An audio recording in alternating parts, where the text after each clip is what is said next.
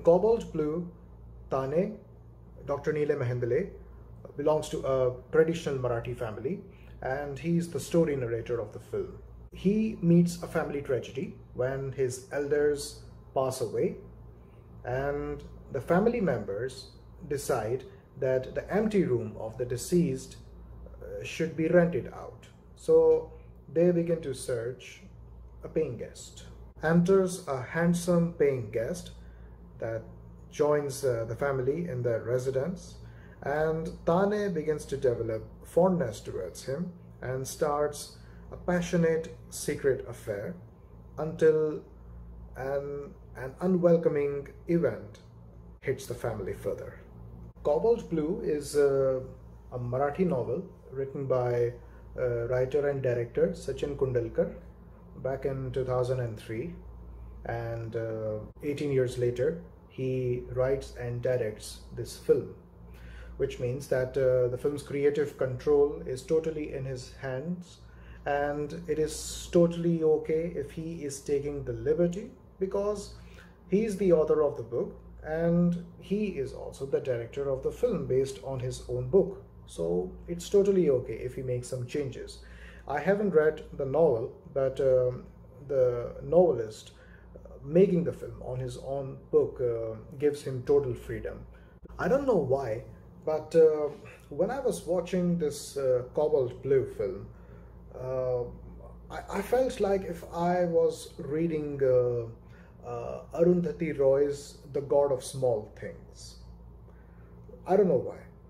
So if you're also getting the same vibes after watching this film, that means that Cobalt Blue has an excellent narrative design.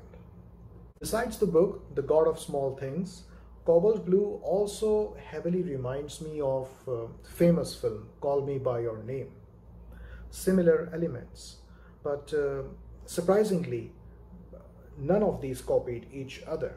Call Me By Your Name was published in 2007, 4 years after Sachin Kundalkar wrote Cobalt Blue.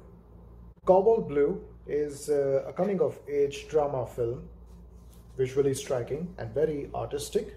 Filmmakings of such films that gives cinematography its deserving piece of respect. Then the detailing of relations look more compelling. The film's biggest plus is the chemistry. Two souls melting with eroticism and finding opportunities to quench their thirst. The depiction of rawness in the love affair is terrific. One point that is usually not taken into consideration, especially in Bollywood, is that the screen time of the film is not matching with the capacity of storytelling. Sometimes the story is short and the film is 2 hours or 2 hours and 30 minutes.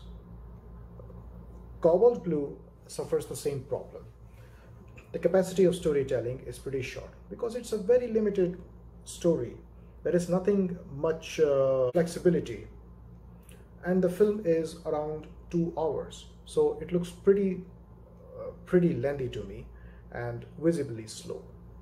I believe for the feature length film, the most fitting screen time, the most suitable screen time to address your storytelling should not be more than 90 minutes. 1 hour 30 minutes is enough. Prateik Babbar as the paying guest was average, and all the cast, they performed just okay-ish. But yeah, I can praise for Dr. Neelay Mehendale.